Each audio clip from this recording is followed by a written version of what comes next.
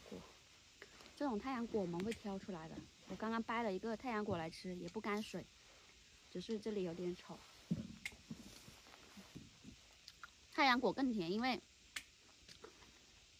它为什么会变成太阳果？就是太阳照射的比较久这个位置，然后它就会晒伤。这个也是，这种我们挑出来自己吃的。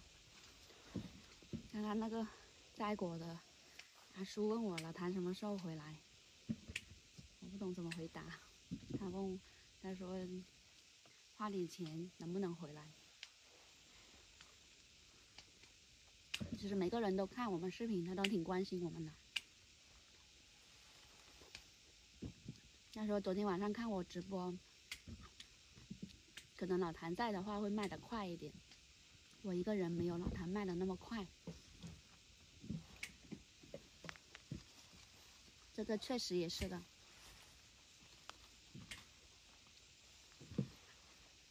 但是没事，慢慢来吧，尽自己能力嘛哦。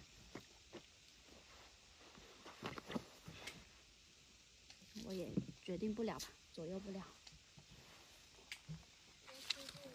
这一颗太阳果有点多，到时候要挑仔细一点。小林来尝一个，这种更甜，但是这个位置可能会干水，你掰开看一下干不干水。哦呼，慢点慢点。这一边可能有点干水啊，干虾。另外一边应该是不干。另外一边是不干的。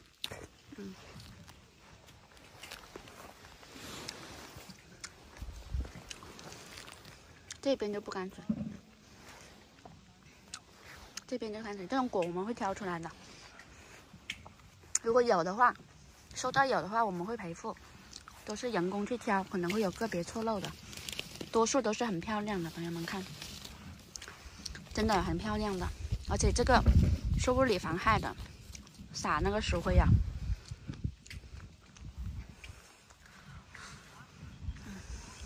王子在帮我开那个3轮车拉果出去，因为这里车进不来。好冷今天。哇，这一串好漂亮，朋友们看，好漂亮。这个果看得到的新鲜哦，下午摘，明天早上发出。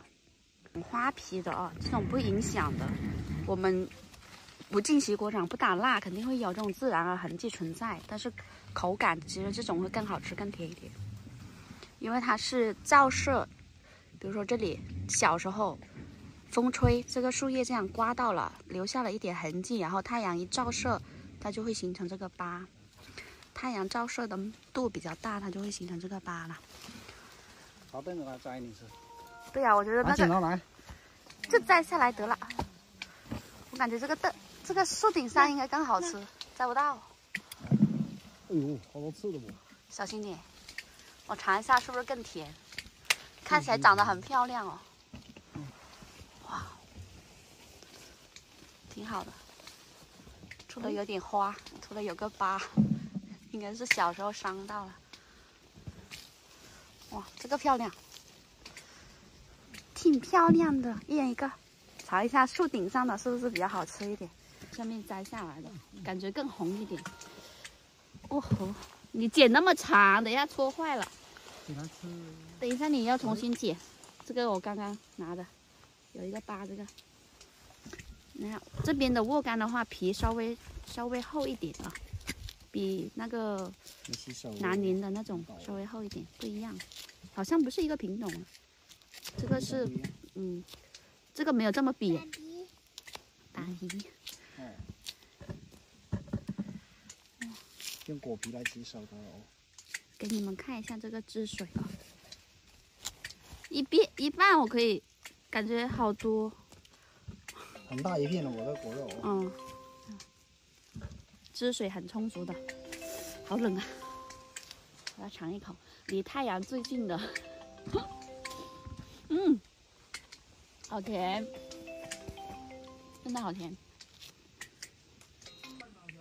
朋友们，看这几桶装了什么东西，你们知道吗？等一下我打开给你们看一下哈，这些都是宝贝来的。这里有几桶，里面有几桶，外面还有几桶，那边还有几桶。大家看一下我们是用什么磷的啊？刚刚那个大叔提醒我了，他说你是不是没有告诉他们你用什么磷的，所以怎么订单卖的比老谭少啊？来给大家看一下啊。这个味道有点重哈。花生麸，就是那个花生枯啊。花生麸，叫麸还是枯？麸吧。有点臭。这个花生麸一定要，就是说种水果的话放这个东西哦。自然发酵。自然发酵，它会比较甜，这个水果是不一样的。比较。菊类跟柑类放这个东西是最好的。不是说放什么化肥啊什么的，不用。农家肥这个都是。农家肥，然后加点这个，那个果子的口感完全是不一样的。绑起来，像那个一样，绑起来自然发酵。是的。